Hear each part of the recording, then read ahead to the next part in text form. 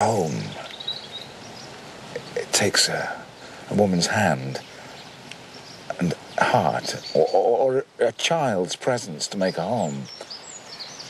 But if you still love Aunt Polly, why don't you just ask her to stay and be lovers again? Then the three of us can all live here together. Lovers? Your aunt and I? Huh. Huh. Have we got that wrong? It was your mother, whom I loved, Pollyanna, your darling mother. But she didn't love me.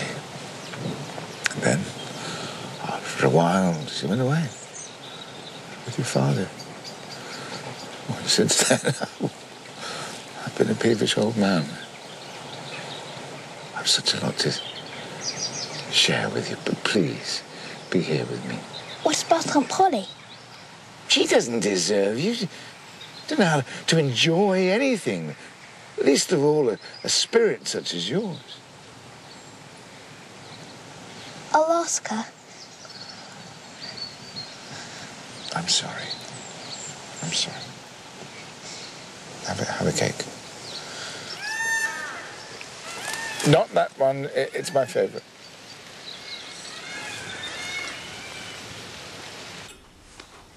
Nancy, the sky is rather threatening. Would you mind taking an umbrella and meeting Pollyanna? I'm concerned she may get rather wet. That's very, kind, Mum. Yes, well, she should be leaving Pendleton House shortly. Oh, so she's taking tea with Mr. Pendleton? Mr. Pendleton of Pendleton House? Are you completely yourself, Nancy? Yes, Mum.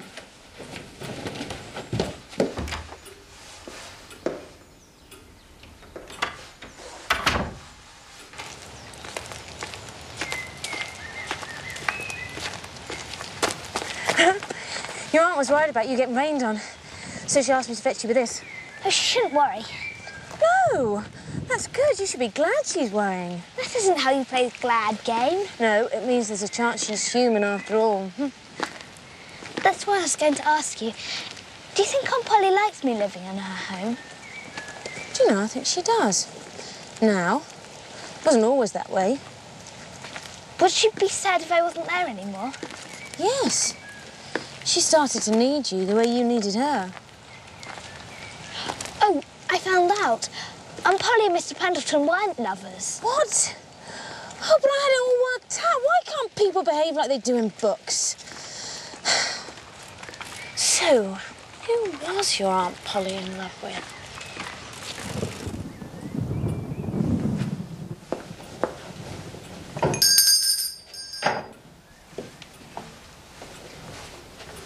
Ma'am? Good afternoon, Timothy. I have a favour to ask, Ma'am. I was wondering if I might borrow the motor car. Oh, yes, of course. For 4 days.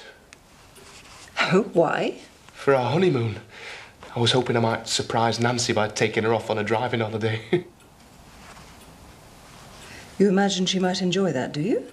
Yes.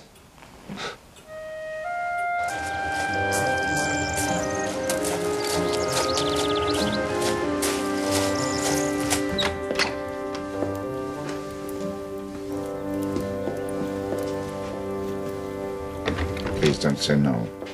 I've got to, Mr. Pendleton. Truly I have. Aunt Polly... She refused to let you come. I didn't ask her. Why not? I just know she cares for me. I can't leave her now. I understand. I won't ask again. But there is something wonderful you can do. You said only a woman's hand and heart to a child can make a home. Well, I know a child who needs a home. No. It's you I want, just as I wanted your mother. But you must listen. His name's Jimmy Bean. You'd never be lonely with Jimmy around. Perhaps, but I'd rather be lonely. Maybe you think a nice, live little boy wouldn't be as good as that old dead skeleton you keep, but I think it would. Skeleton? Yes, Nancy said you kept one in a cupboard somewhere. Hmm?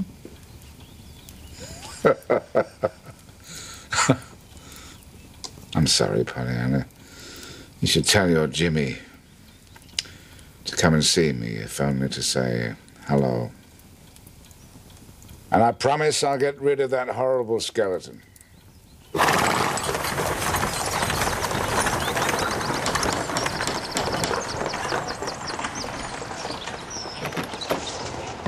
Hello. Hello, Dr. Chilton. Come in. Mrs. Snow asked me to fetch her medicine. Ah. I've never been to your home, Dr. Chilton. Oh, it's a pretty poor apology for a home. You sound like Mr. Pendleton. Perhaps you and he should live together. Not sure that would be as much fun as it sounds. Why haven't you married? I nearly did. Some years ago. Who? Don't really want to talk about it. Well, you should. It's bad to keep things to yourself. I haven't got any secrets. You will have. Actually, perhaps you won't. Don't have any. So what went wrong? We had an argument. It was unimportant in itself. We haven't spoken for 15 years now. She's a proud woman and I'm a proud man. Well, maybe not proud. Tired. But you must be together. I would have liked us to have been, but people have to want to change and she finds change difficult. I thought Mr. Pendleton and my Aunt Polly were lovers. Well, Nancy thought so first. She reads lots of books, but it turns out we made a mistake somewhere. Mm-hmm. What did Mr. Pendleton say to that? He says he loved my mother. Oh, did you know I'm going to be Nancy's bridesmaid? Hooray.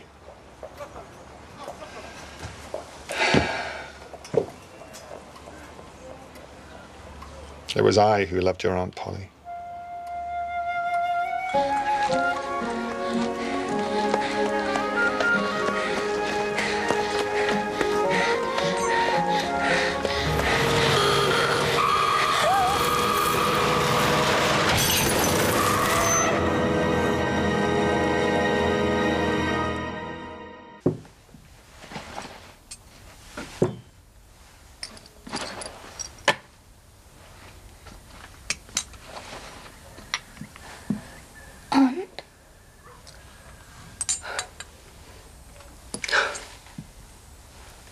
How are you feeling, my dear?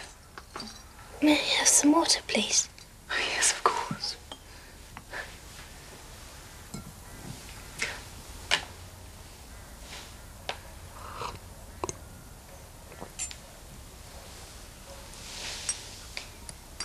My head aches. You had a little accident with a motor car. Will I be well enough to go to school tomorrow? Will you tell the other boys and girls that they should stop without me? Yes. Glad you belong to me, Aunt Polly.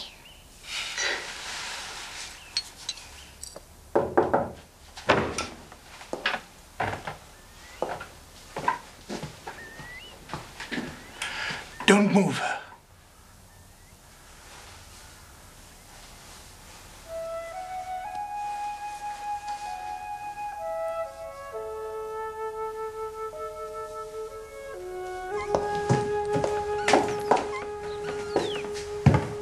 She's come round.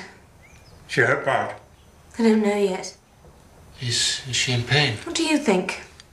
I've always hated those evil-smelling, dangerous things. What's wrong with horses? That's what I want to know.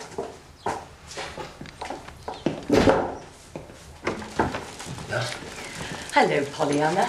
I'm Nurse Hunt. I've come to help your auntie out. You're in safe hands with Dr. Warren. I've seen him raise the dead, and you can't say fairer than that. And the first thing I want you to do, my sweet, is swallow these little white pills. Will you do that for me? Good night, man.